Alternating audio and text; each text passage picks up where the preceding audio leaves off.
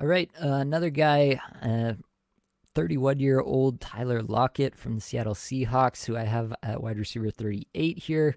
Seems like as long as Lockett is able to stay healthy, he's going to be valuable. He's going to be one of these guys who can get open and catch a bunch of passes.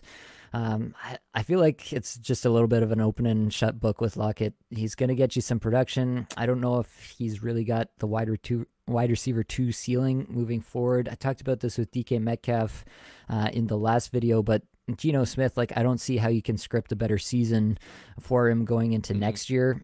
So I feel like what we saw last year is probably a ceiling for both these guys, and you shouldn't really expect the same thing even going into next year. And obviously Lockett a year older, any injury does sustain, he's instantly pretty much worthless on your roster. So I do think he's probably a guy, if you have him on your roster right now, you're just holding and waiting until the start of the season when he starts scoring fantasy points again. And if you want to move him at that point, you can. If you need the production, you're a contending team, you just ride him out into the sunset.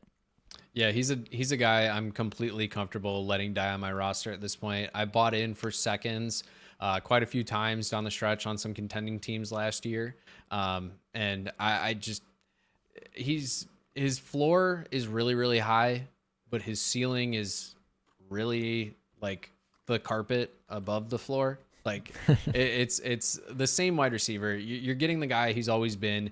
He's going to have some boom weeks. He's going to be a solid wide receiver 2 for you as long as he stays healthy. Does a really good job at avoiding contact and kind of making sure he puts himself in advantageous situations for his body, which I will give him a little bit of credit for. I don't mind going out and even, trying to acquire Lockett this year.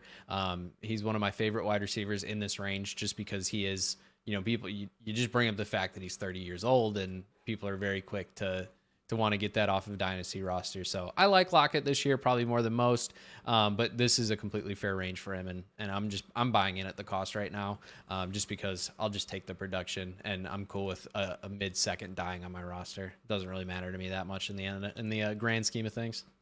Sure.